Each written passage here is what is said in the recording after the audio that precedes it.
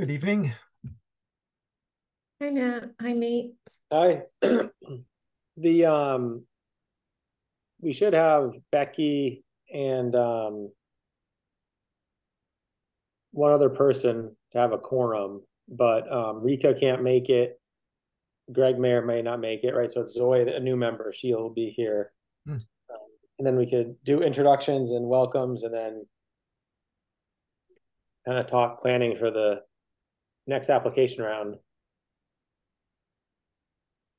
Oh yeah, I guess I left my notepad somewhere else. I'll go grab that.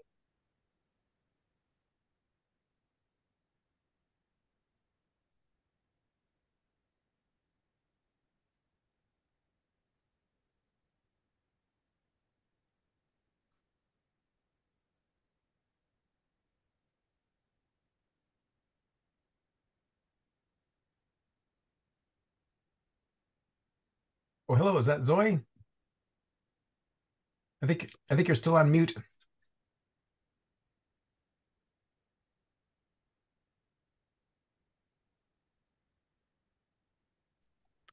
Hi, how are you? Nice meeting you. Nice to see you. Welcome. Hi, Welcome how to the are committee. you? I'm gonna go in another room. No, I'm going in the other one. Are you definitely? Yes. Okay, because I'm about to go on live. Becky is not muted. All right. Hi. Hi, everyone. Hi. Hi. Welcome, Zoe. Well, thank you. Nice to see everyone. Nice to be part of this.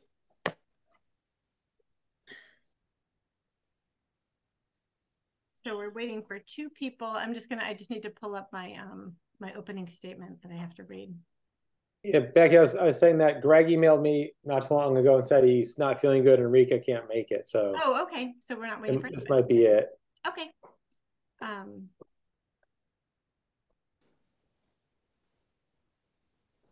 Oops.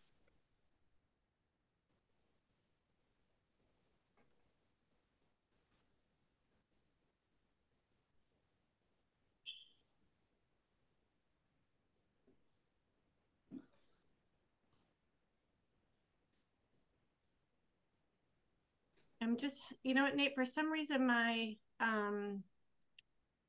my statement that I give has vanished from my desktop. I remember the gist of it.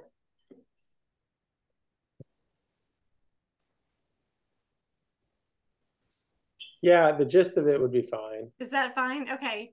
All right. Then I will kick it off and just say that by the authority vested in us by Governor Maura Healey, we're holding this meeting by Zoom. There was an act that was passed and that I believe she continued, and that gives us authority to have this meeting by Zoom. And so that's what we're going to do. And so with that, we'll start our meeting. Is there anybody in the waiting room? Are there anybody other than us, Nate? It doesn't. There's one attendee right now. Attendee, okay. Yeah, I made you co-host, Becky, so you. Oh yeah, I see. Okay, great. Okay. So why don't we just do quick introductions, and then we can get started with our new developments and with the agenda, what's going on. So I'm Becky Michaels. I'm the chair of this of the advisory committee, and I believe this is my 4th year on the committee. My first full year, I think, as chair, or starting my first full year as chair, though I did some last year as well. So Suzanne, I'll just move to you because you're in the order. Sure. Suzanne Schilling. I'm starting my 2nd year on the committee, and glad to be here again. And Matt? Yes, I'm probably the oldest member on the committee, I guess now. Longest serving. Probably both, but at least of these members. Yeah, it's been a pleasure to serve and get to meet a lot of very interesting other fellow committee members. So it's been a good experience. Okay. Zoe, gonna. Yes. Hi, I'm Zoe Sulis. I was just recently appointed to the committee, so I'm looking forward to this work. been, part of, Amherst for many, many years. So this feels really good, being able to give back to the town, that has really offered a lot to us over the years. Oh, good, thanks. Yeah, I'm Nate Malloy. I'm a planner with the town. I help staff the committee and manage the block grant. Just a quick housekeeping. Zoe, did you get sworn in with the clerk? Have you? Yes, I did. Yes. Yeah. I think it. Yeah. I still have. I'm going to try to do that tomorrow. Oh, I know. I think I still have a reminder somewhere. I need to do that too. Thank you for bringing that up. I think I had a very tight time frame to get, a lot of statements in, and to be sworn in before, accepting this. So I did this back in July. Oh, good. Yeah, I was going to pull a meeting together in the fall anyways. I didn't think we were going to have a block grant round, just because we have a 2-year grant just starting, and so I thought we were going to have some time off before our next application, but we don't. So we're meeting. There is one vacancy on the committee. That was like one announcement, and I know the town manager is aware of it, but at this point, I'm not sure it will be filled, and I'm not sure it's necessary. There's 6 members. If someone came on in the next month or two, I feel like it would be right in the middle of the process, and it'd be hard to kind of jump in.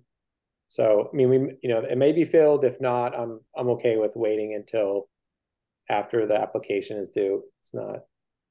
Yeah, I think that may make sense. I had the opportunity to, Nate and I met yesterday and went over kind of the upcoming timeline of the grant, which we've just learned about.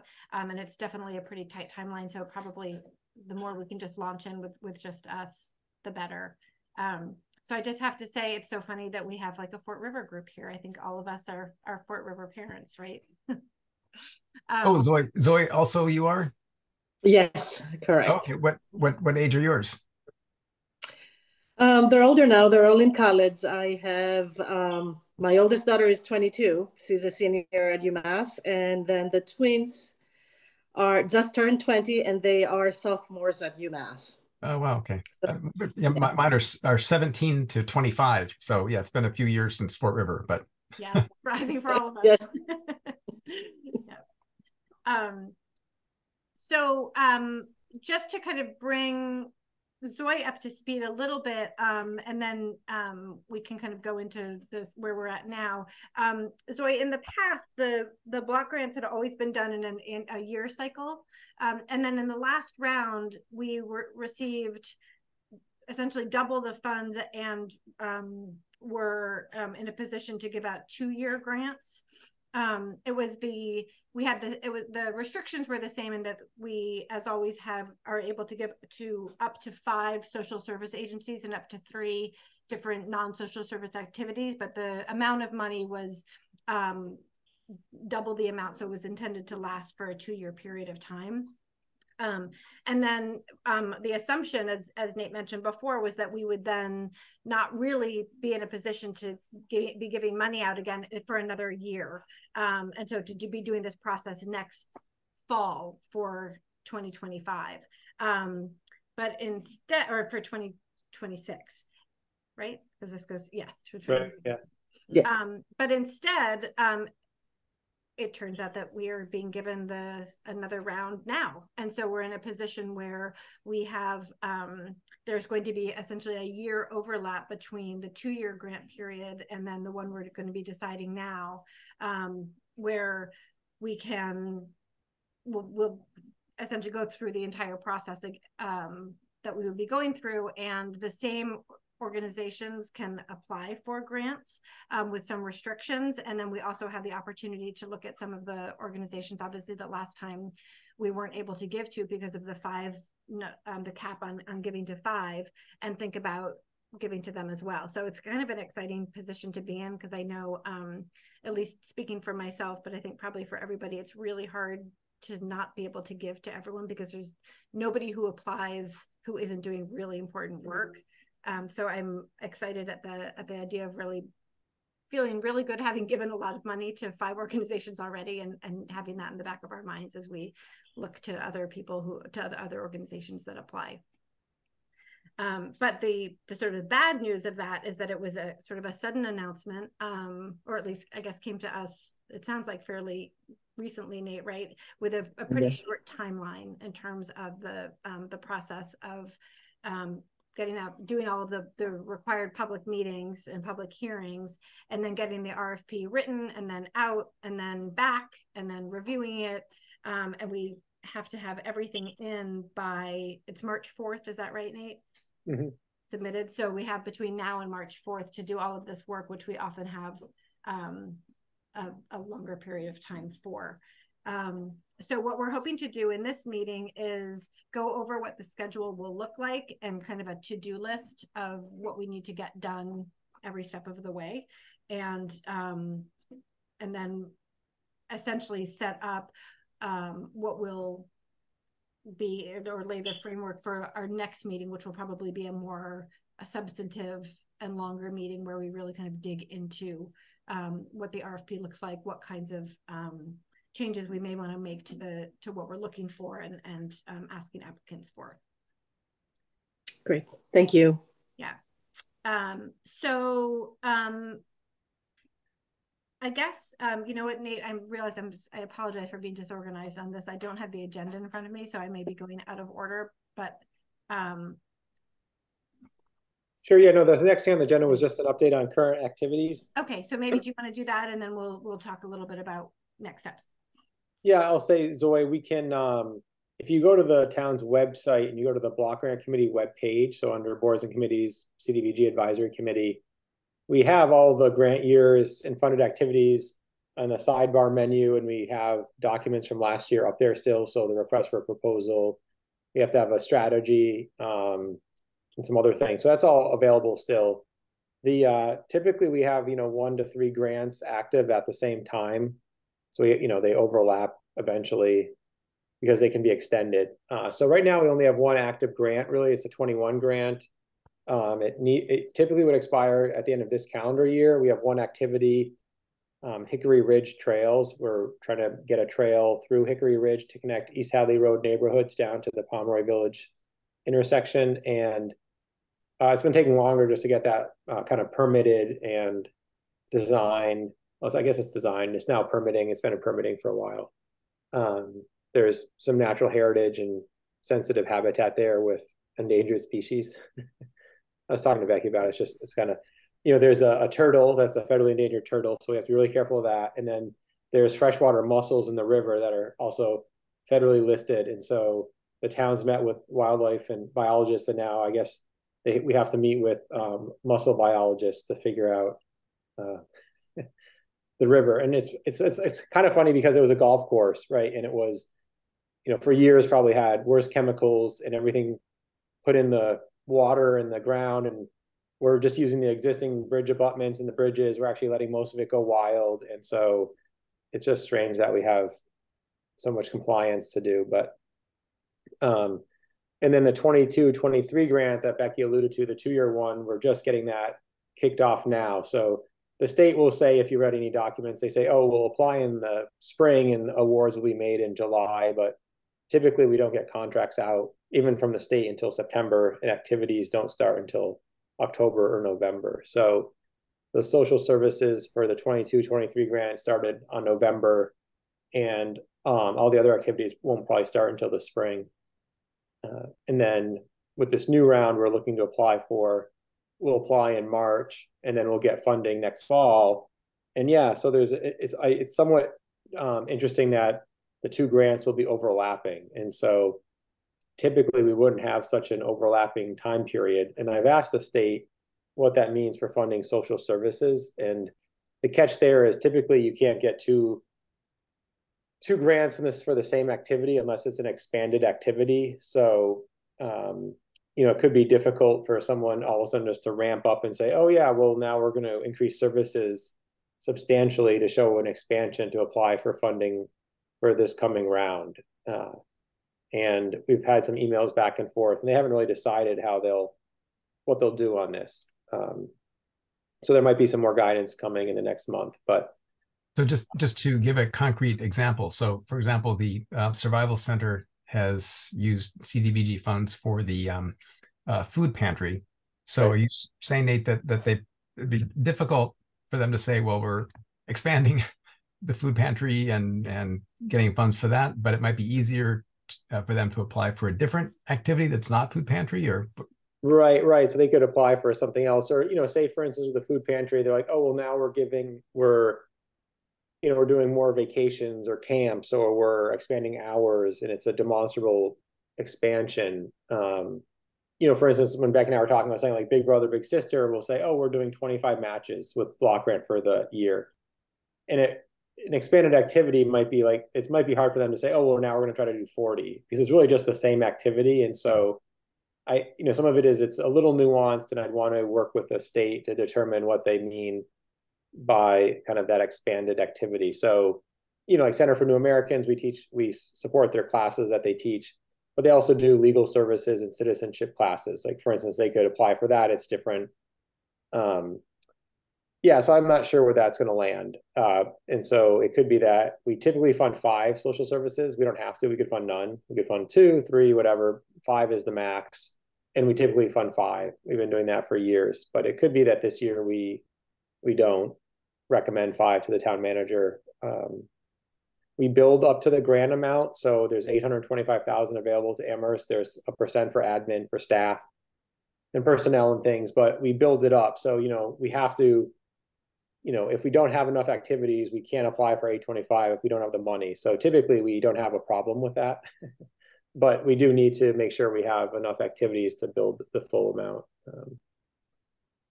And then, I think when I emailed do you think, Nate, that you'll have a response back about sort of really what it means to have a clear expansion of the program before we do have the public hearing? I think so. Yeah. I mean, actually the program rep just emailed me today and said, let me know what you think about this. Like, I think it sounds like the state's still considering. So I might even just say, don't even,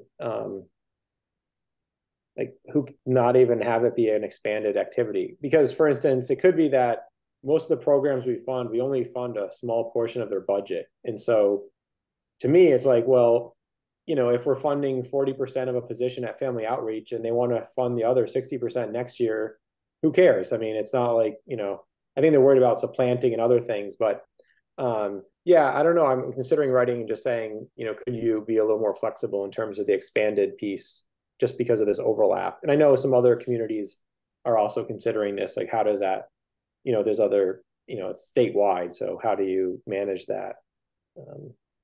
Obviously we want to be as crystal clear as we can, right. So people aren't wasting time getting grants. Right. It will turn out we can't actually fund.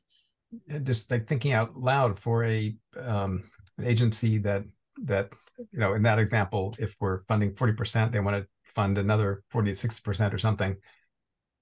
Wouldn't it be easier for them, just in terms of record keeping and compliance and everything, to have all the CDBG funds going to one activity and then using whatever other cash they have for other activities, rather than splitting into 2 CDBG activities and have to do the compliance for both?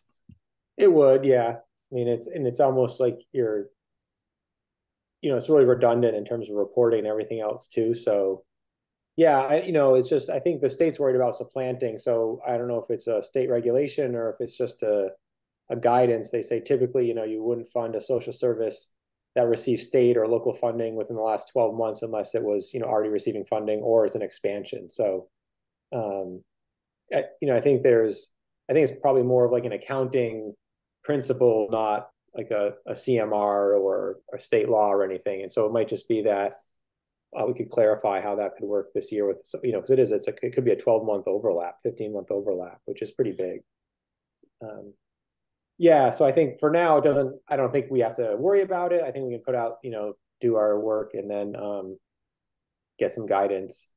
I was looking at the calendar last year, the application was due at about the same time, but, the committee was meeting in the summer to start the outreach. And so I was going to say that when I emailed you to schedule this meeting, I think I had just received the email the previous day saying that there's going to be this next application round. So it really is a truncated process. And so the state does want, some public outreach to determine priorities and community needs.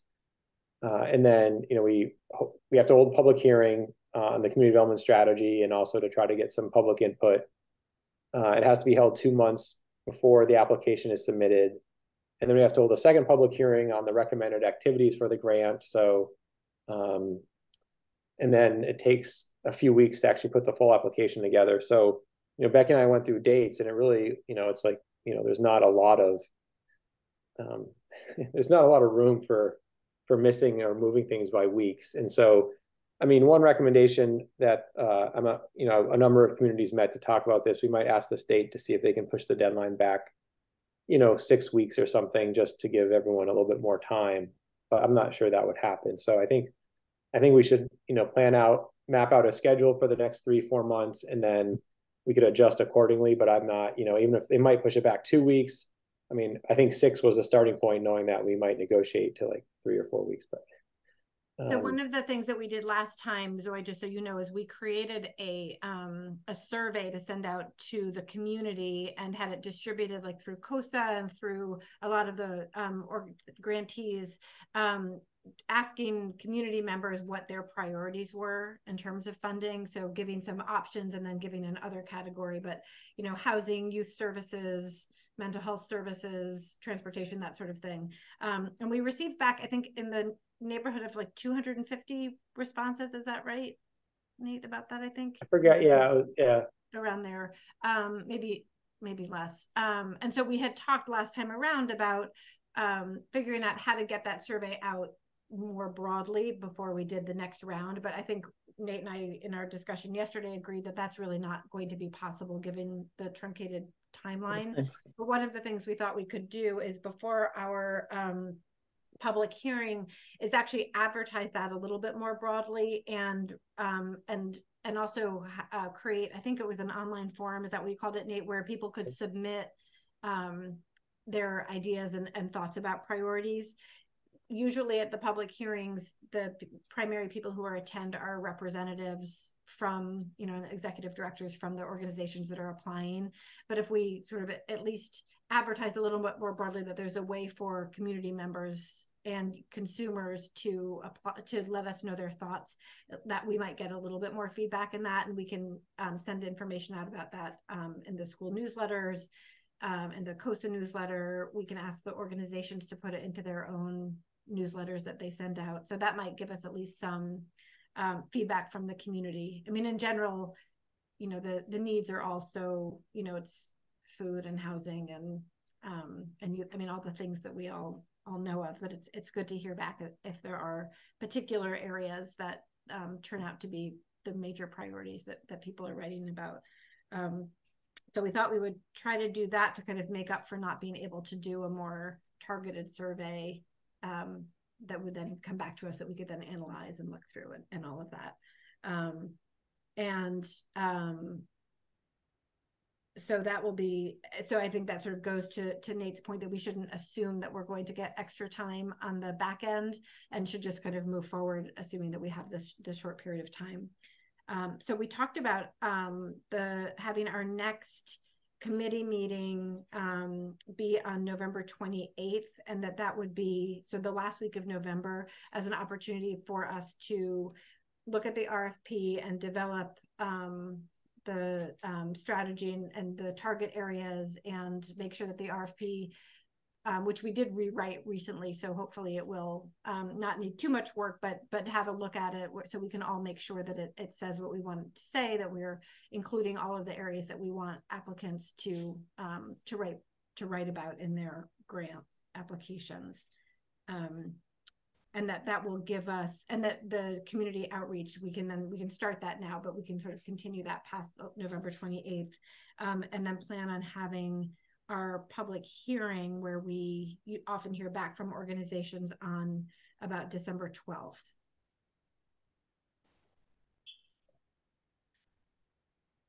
And the idea would be then that we would hope to get the RFP out by December 15th.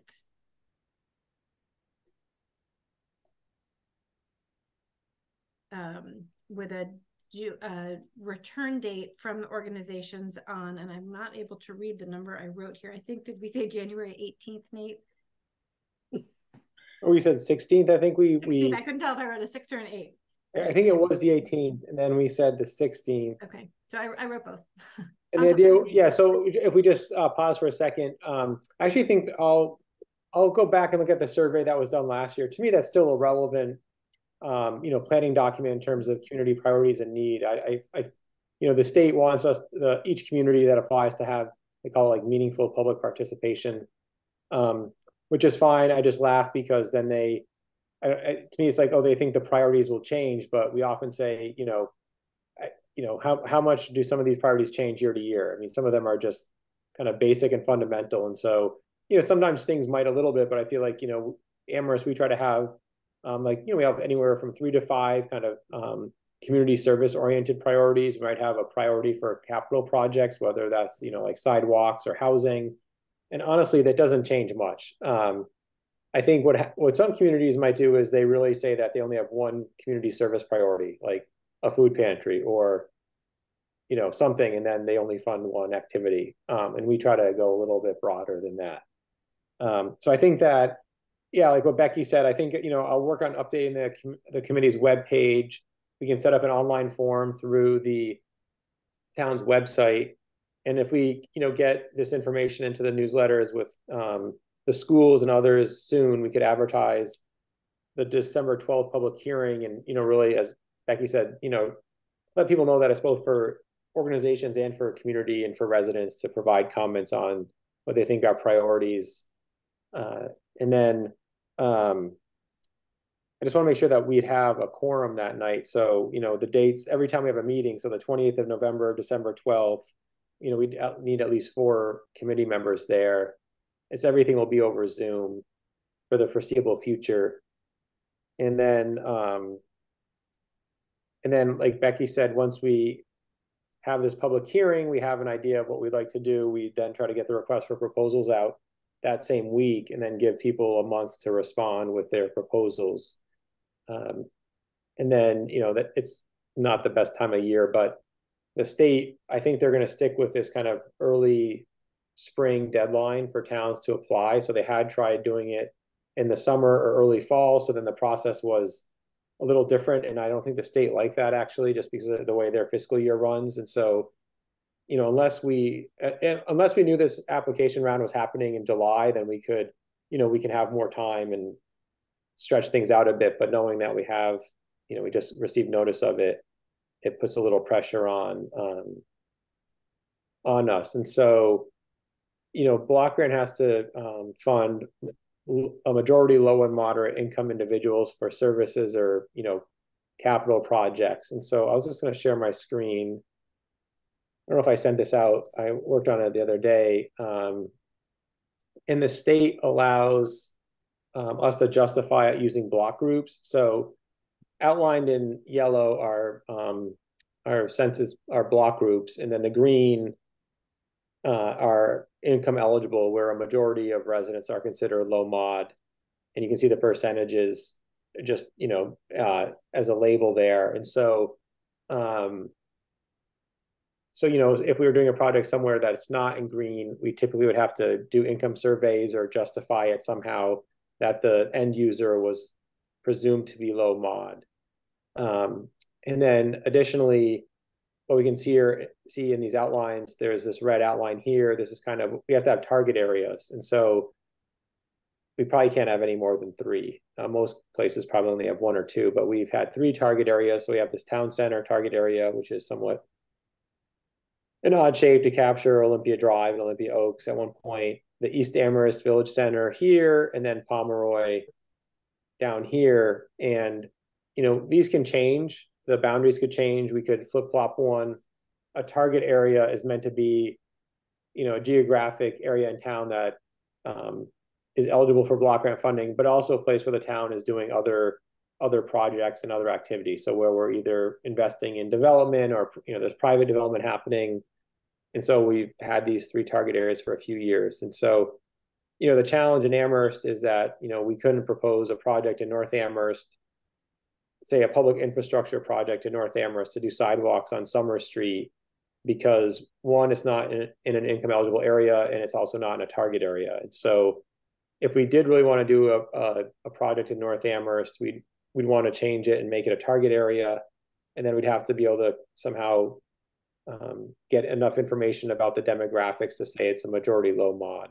And so, the tricky part is that actually. And so we've often funded housing projects with the housing authority, or, housing projects that are aimed specifically at low mod individuals. And that's easy.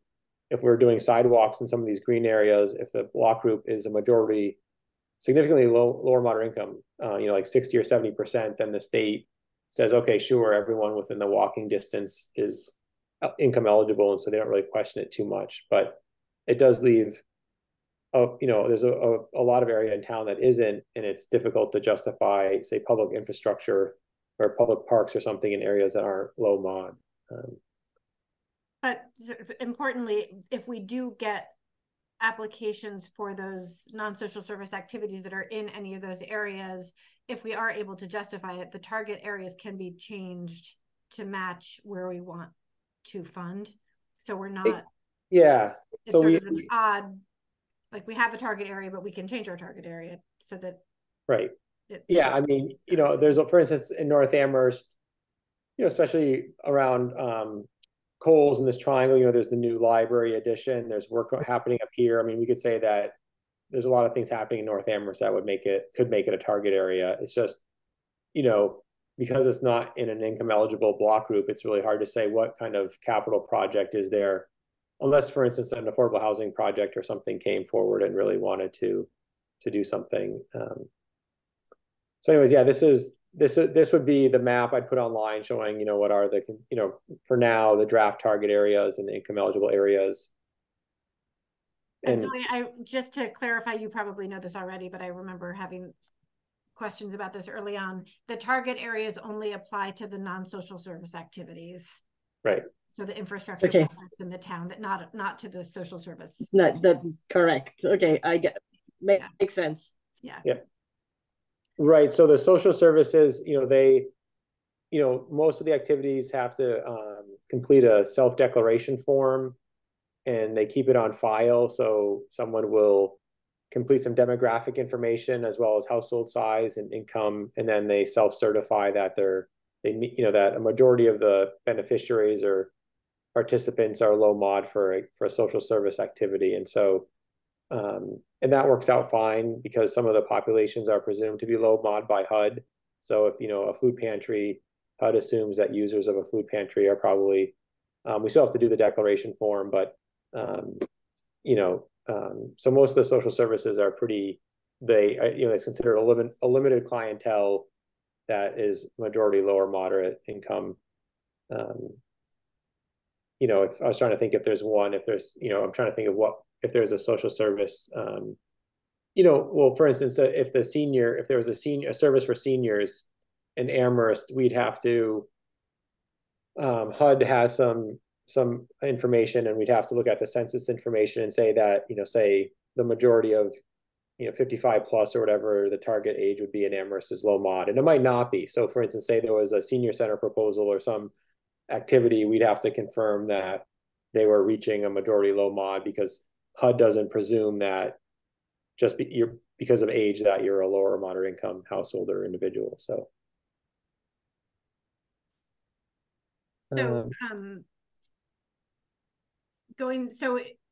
our idea, the schedule as we're looking at, is that the RFP would be due back on the 16th, and that we would give our initial questions.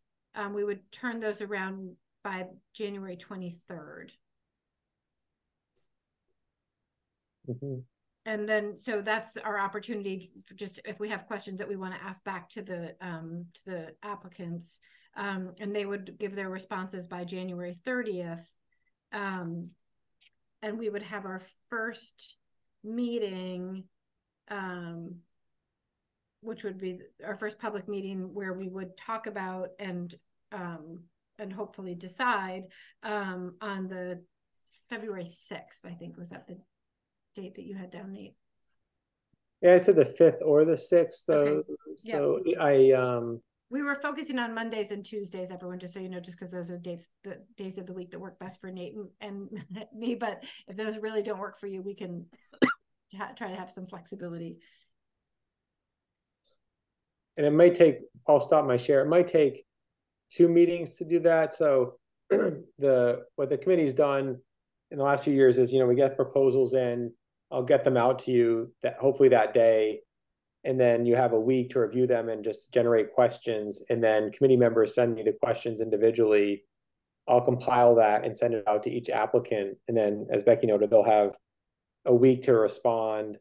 I'll get those back out to the committee members, and then you'll meet on February 6th, 5th or 6th to review those. And at that meeting, it's a public meeting, so applicants can be in attendance, but we don't ask for presentations from them.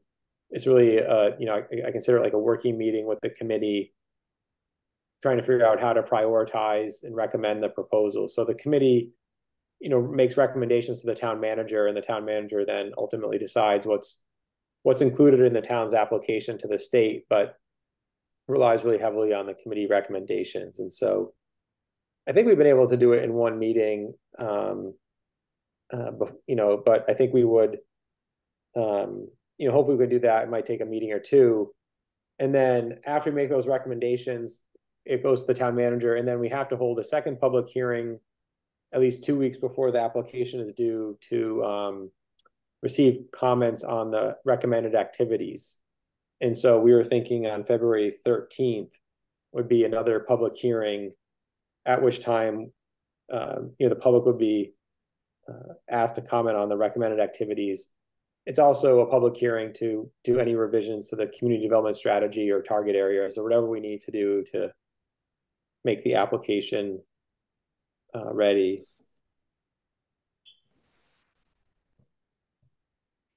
So the February 6th meeting is a long meeting. It can be. Looking it on your, I mean, we try to keep them to 2 hours max, but sometimes, we like to give everybody an opportunity to any organizations that come to the meetings, an opportunity to present what they want to present. Although we're pretty strict with, I think we give everybody about 3 minutes. But then we also have a lot of discussion. So that tends to be a longer meeting. Yeah. And then usually, it usually works out that we have review criteria. And so it becomes like a weighted review, a comparative review with each individual committee member.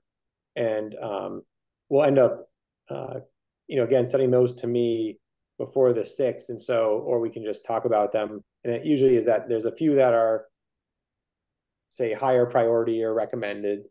And then there's a few that really have to be discussed by the committee in terms of the social services, and similarly for non-social service. And once we get through that, then typically the committee then looks at the budget, just because oftentimes there's more funding requested than is available. So then you have to decide how to allocate the budget. Is it a proportional allocation? Is it a ratio basis? How do you recommend someone for funding if they have to get partial funding? And so that usually becomes a question. And we rely on Nat to do some different financial spreadsheets. Made some spreadsheets. Yeah, there's really no wrong answer, but it's an interesting thing because the committee's talked about, if it's just a proportional amount, someone could just, knowing that, they could ask for more, thinking, well, the committee always gives me 70%, so I'm just going to up my ask. And so it really becomes a kind of a deliberative discussion, and in terms of, okay, well, what are there other sources of funding? Is it, if you reduce funding so much, does it mean a certain position may not get funded at all, or could it be a half-time position instead of a 3/4 position? And so, that there's a little bit of that could take a little bit of time to really negotiate that, and then hopefully before the 13th, the town manager reviews it, and then on the 13th we have this public hearing for additional comments, and then applications are due on March 4th. So it's a pretty quick timeline. So for the next meeting, the one so is November 28th good for everybody who's here? Does that work? Yeah, that'll work. It'll work. So for that meeting, if everybody could take some time to look over the RFP, which is on the committee website, and think about any changes you'd want to make, any recommendations for whether they're new categories or new. I know in the last couple of years we'd added in a question about race equity. I think we also added in asking for information about green, how green the work is, if that's applicable. So any, sort of different pieces that we want the organizations to highlight, and the non-social service organizations as well, if there's anything missing from there, to look at that, or likewise if there's anything we don't want to look into anymore, to shorten it. The application right now is a maximum of 10 pages, although often people will give attachments, like an attachment of a budget, or and they have to provide their org chart as well, which is always an attachment. And so those are not factored in, those aren't part of the 10-page count.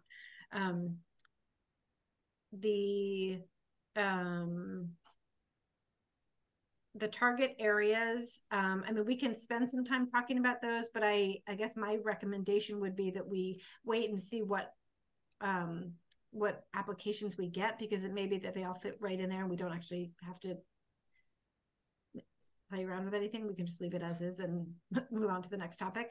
And then the other thing is to think about whether there's any other community outreach that we can do, or would like to try to do. And that does remind me also, Nate, you had mentioned that there was recently the Age and Dementia Friendly survey, that was something we could take a look at, because that that survey also sort of was targeted to some of the same people, and also in the same kinds of topics.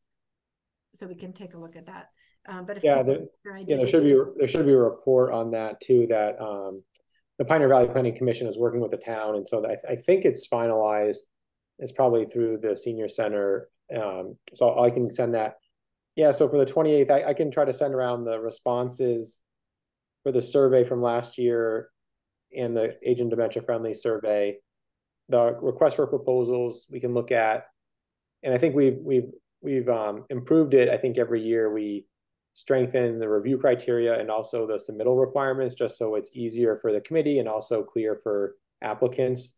Yeah. We have some formatting requirements and things, like Becky was saying, we added this page limit just so people aren't sending too much information.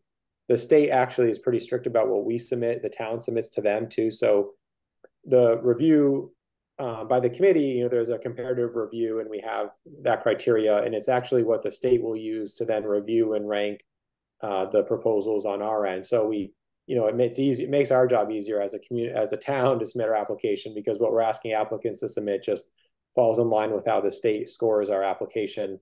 But they're pretty strict about page limits as well, and so we're mimicking that.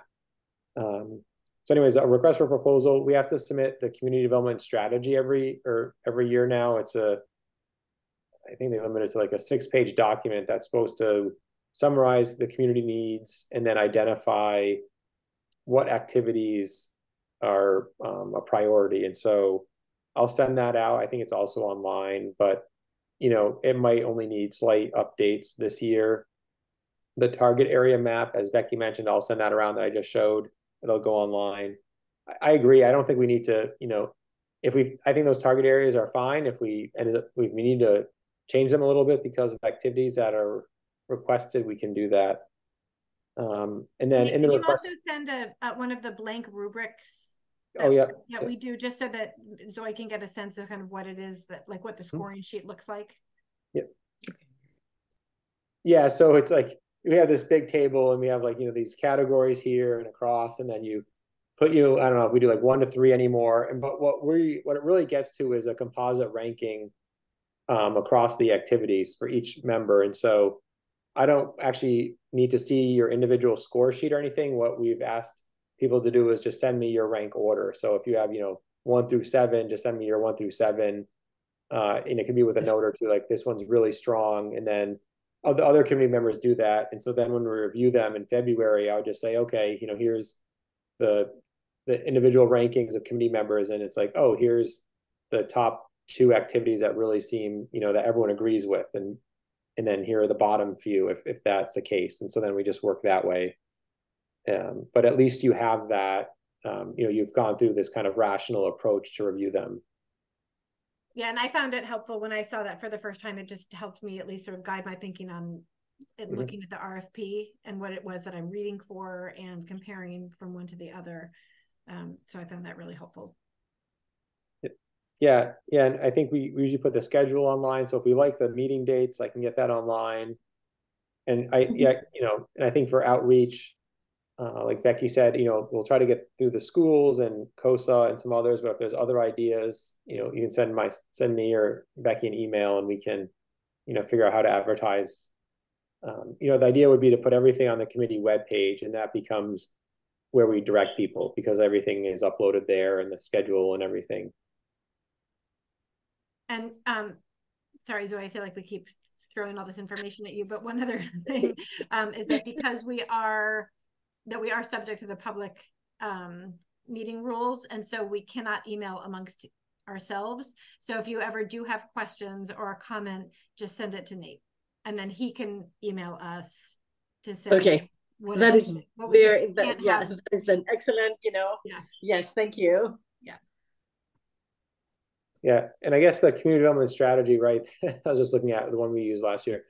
The state, they want us. This is why I think everything's so funny. They want like meaningful public participation.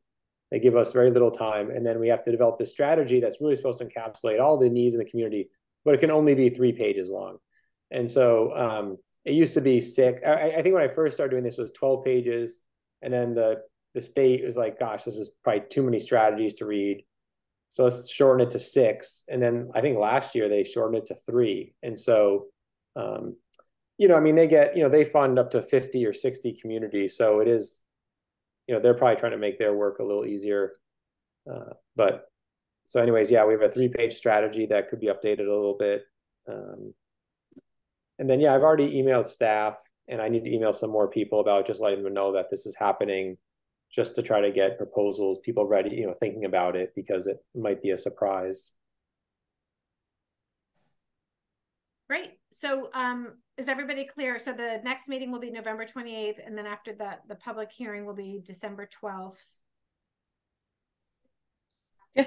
That's all good. Okay, great. I think having all those dates ahead of time makes it a lot easier for us. We can table them in. Yep. So then we can work around them. I don't know. So going down then, in terms of the meeting after that would be February. We're talking about February 6th. So it could also be February 5th if that works better for people. May as well keep it 6th on the same Tuesday schedule. And then following that would be February 13th. Yep. For the final public hearing. Okay, great.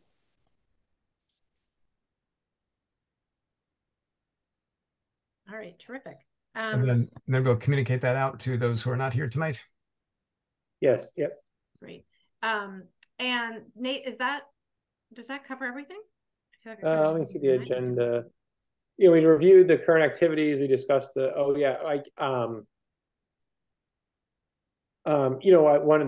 agenda was discuss the 22-23 grant startup. And so, we've just started the social service contracts. I was going to do a startup meeting with them. So typically we have a startup meeting. We try to do a mid meeting and an end meeting. And I guess, committee members are always welcome to attend. We could always have site visits after they get started. But, I am getting those social services up and running. And like I mentioned, the other activities are, construction based and won't happen to the spring. I have to get some environmental clearances done before we can submit our 24 application or this current round of applications. So I have a little bit of work to do because some of the activities are near, rivers and other environmental things. So it takes a little bit of time. We have to do local and then federal review. And so our local doesn't have to be done, but I have to clear everything federally to get started. And so, for instance, one of the activities is adding sidewalks on Route 9 in East Amherst from the intersection near Cumbies down to like Stanley Street. So down by Colonial Village and Alpine Commons. And the project itself is pretty big, but because it goes to the river, it stops at the bridge. I just have, when we're within riverfront, I have to, follow these federal steps, which takes, I think, like 2 months. So I'm trying to get that started. But the grant seems like it should be fine. We're funding Valley CDC with micro enterprise assistance. You know, we have 5 social services, and then we have some infrastructure. And, you know, one thing I was going to do as well, I mean, we have, I was going to send an email with the previous recipients of the grants. We have one, and we can just keep that going. So it helps with the review to see who's been funded in the last few years. So I can get that out there too.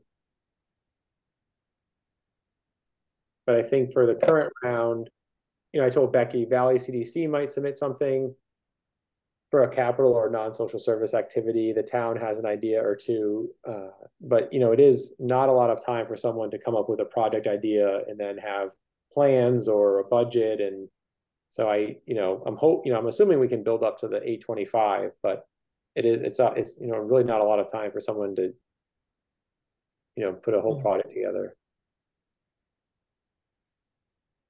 What else is on the agenda? I think the 24 application, we've discussed everything. There's still one person in the audience if we wanted public comment. I don't have anything that's unanticipated.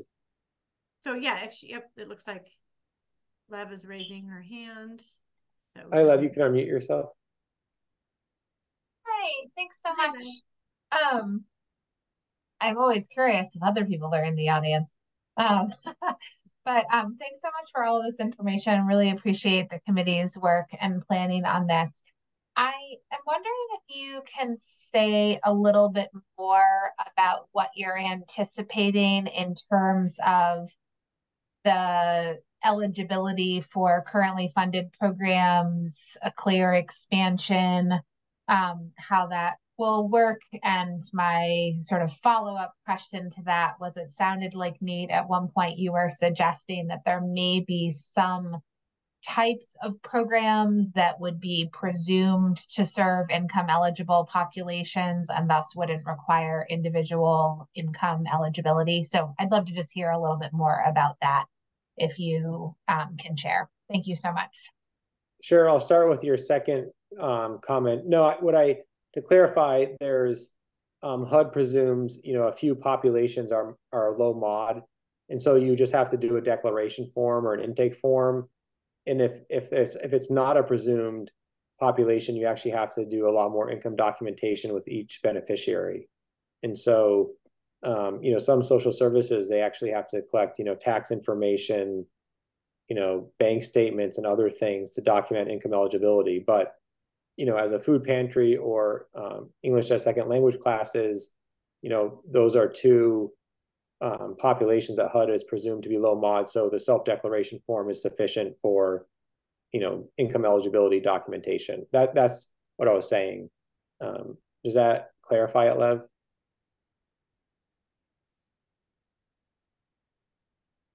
That definitely clarifies the second part. Thank you so much for that.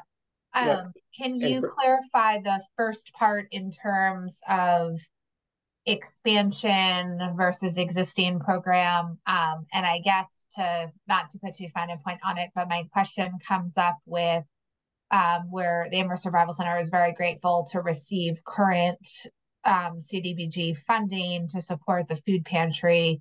However, current funding is nowhere close to meeting the need in terms of supporting Amherst residents.